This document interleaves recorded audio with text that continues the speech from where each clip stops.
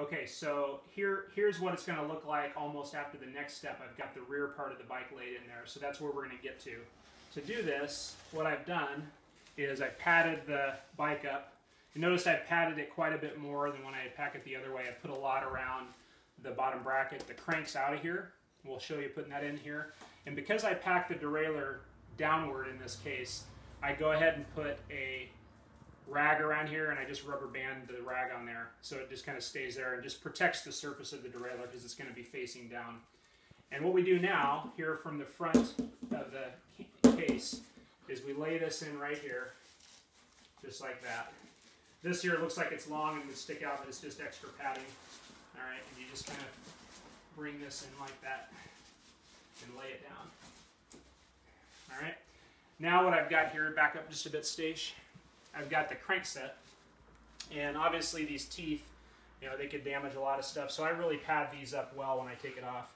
I just lay a towel over it like this, and I've got one of these over the bottom bracket spindle. Notice that little preload nut, I've actually screwed it into here because this is where the threads are for it. Okay, so if you're trying to put the crank in with that on, it won't go through, so you gotta take that off. Pull that, put that on there, and then I start to just kind of wrap this up almost like it's a Christmas present. Kind of is for you. All right, and then just bring it all the way around like this. So you've really got the teeth of that crank set protected.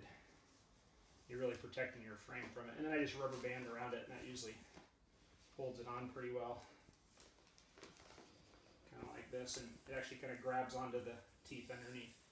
And then this can kind of, you know, this is just like packing anything. You just kind of find spaces for things, but I find it just sits pretty well right there.